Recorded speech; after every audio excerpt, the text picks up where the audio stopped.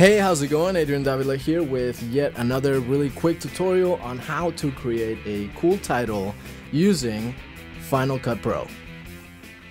So I'm not trying to mislead you guys by showing you this title and having it up here. I'm just trying to maybe get a point across that if you want to create something like this, you got to spend the time to do that in After Effects. You really can't create these type of titles in Final Cut Pro, but you can do some pretty cool stuff that not a lot of people know of.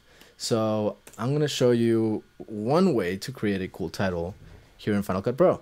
We'll start by creating a text, and we'll name this demo, and I want to make it bold because I'm going to add a city background to it, and I want to make it pretty big. Do 180. Check that out. That's good.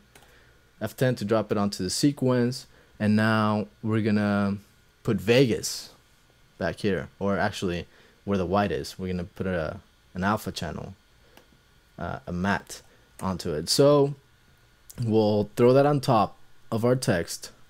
F6 and 4 will move our video here, so we can throw that on top, and we'll put an in point, out point, F10 to drop it onto the sequence. And all we're gonna do is right click on it, composite mode, and travel matte alpha, and there it is. That looks pretty cool. You can get creative with it. You can add effects, or you can animate this title by using crop, maybe using some keyframes to, you know, reveal the title.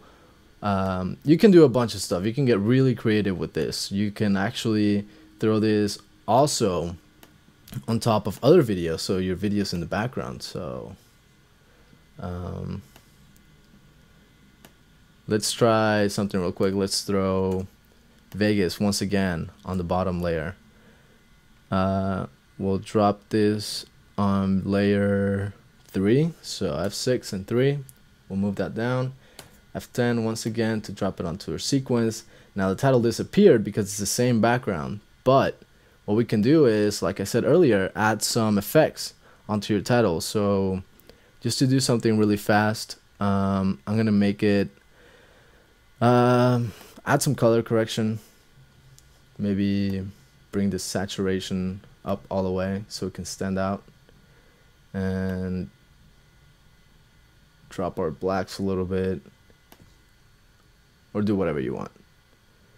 But that's way better than having just a plain simple title that usually people do in Final Cut Pro. Like I said, you can get really creative with this stuff. So I hope you got something out of this. I hope you learned something. If you have any questions regarding this tutorial or any of my other videos, do not hesitate to email me. Thanks for watching.